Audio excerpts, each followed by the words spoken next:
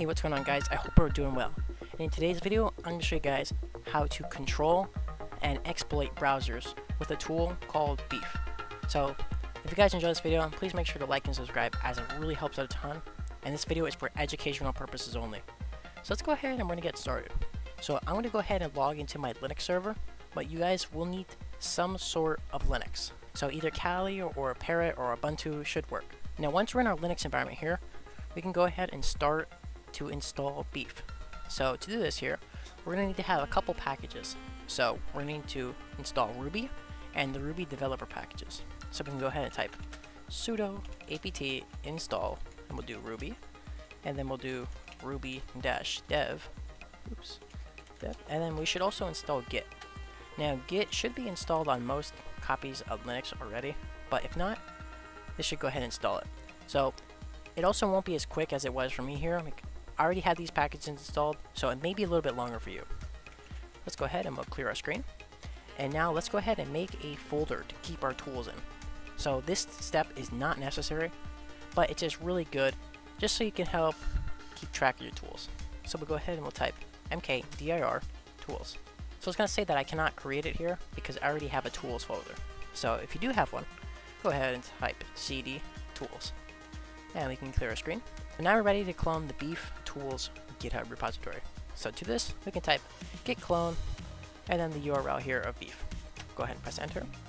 And just reminder for you guys, all these commands will be in the description, so you guys can easily copy it in. And now, we should see if we don't have any problems. So we can go ahead and we clear our screen. Now we can type cd BeEF, and now we should be in the BeEF folder. So if we type pwd, we are in home, my name here, tools, and then BeEF. Alright, so let's clear our screen. And if it asks for yes, we'll say yes here. And here we go. Looks like everything's going right. And now it's going to install the Ruby packages. Now here we go. So now we can go ahead and we'll clear our screen. Now let's go ahead and launch BeEF. So once again, if we type ls, we can see here we have our BeEF file. So this is what the file that we're going to use when we want to launch it. So let's go ahead and we'll change the permissions once again. Do sudo chmod, and we'll do +x, and this time we'll type BeEF. So now we have given the BeEF file executable permissions. So now we can type sudo /BeEF, and we'll go ahead and press enter. And let's see here, we got an error here. Default username and password is in use. Okay, so we gotta edit the config.yaml. So to do this, you can go ahead and type sudo, and we'll do nano config.yaml. Okay. Here we go. Now let's see, right here is our credentials. So why don't we go ahead and set the password to 12345. Very secure password, and our username here will happen to be Parrot. Alright. And we'll press Control X, then we'll press Y, and we'll press enter. There we go. And now if we type cat, and what do we do, config.yaml, we can now see right up here at the top, right here, username and our password. There we go. And let's clear. So now we can run sudo /BeEF. And let's see what it says here. So right here we've got our web UI URL. So if you're running BeEF on your machine, you could go ahead and use this URL here, or you can use this one here at the bottom. Now I'm not running this on my personal machine. I'm running it on my server. So we're gonna go ahead and use this bottom one here. We'll open a new browser window, and we'll paste that in. And let's give it a second. It should ask here for our username and our password. So why don't we go ahead and we'll enter in a Parrot and our super secure 12345 password, and we'll press login. There we go. Let's increase our size a bit so you can actually read that. Okay, how about a little bit more? Okay, there we go. So now over here is we see here we got our hooked browsers. So we don't have anything just yet. So we'll just keep these in mind here. We got our logs, we've got our zombies. So zombies we can worry about later. This is if somebody's connected to your site here. You can check that out. Okay, and now we should go ahead and you can see here we have a demo page and we have our advanced version. So these are pre-built sites that we can mess around with.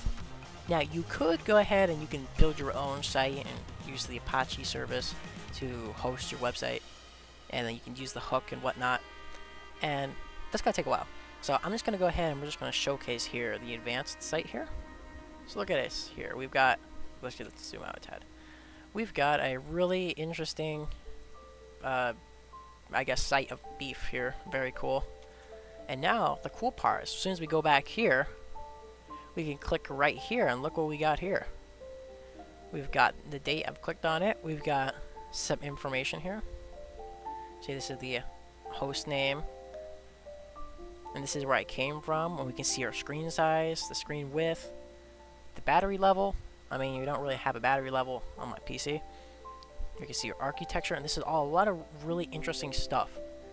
So that's really cool that we can take a look at. Now, the cool thing here, and this is the most important part of BeEF here, is this little command tab here. So we got all these really interesting things that we can mess around with. We've got some exploits, we got some browser things. So why don't we go ahead and we'll just click here. See, we got all these different things we can mess with. So why don't we go ahead and we're going to look at the social engineering first. So we got some really cool things here. Why don't we go ahead and let's look at the Google phishing here. Okay, so let's go ahead and we'll press execute. Now if we go back here, oh, look at that. Google Mail. Okay, let's go ahead and we'll enter in our super secure login credentials. So we'll do, yeah, Gmail. Yay. Okay. And the password here will be, and we'll press sign in. Oh, and what happens? We get, oh, this closed.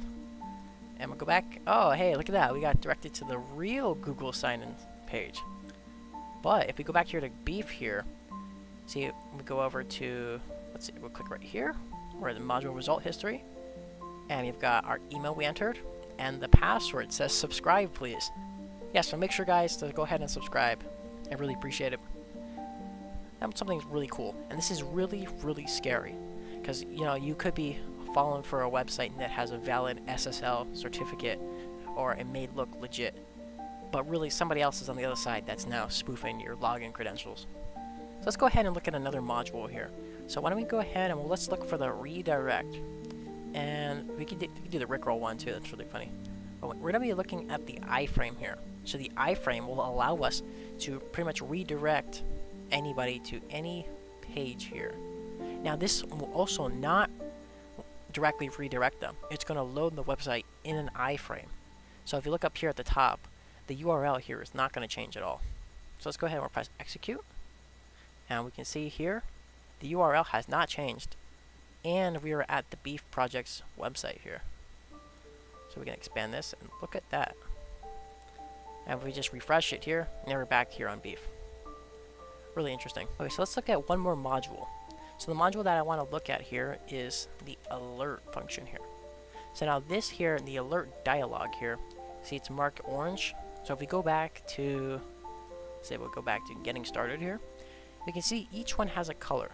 So the green one here is, this one should be pretty much invisible. So no, you're going to have higher chances of not being discovered. But now I see as you go down here, orange, you might be visible.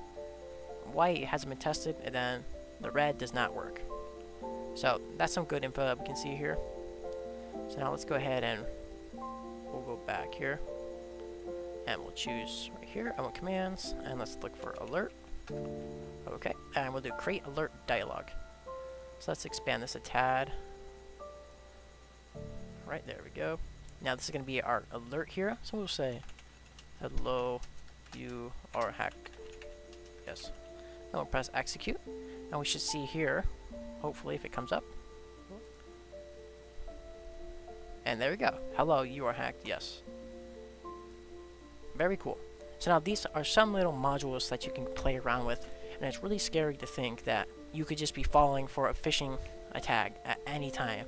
And it may look really legit. So if you guys enjoyed this video, please make sure to like and subscribe.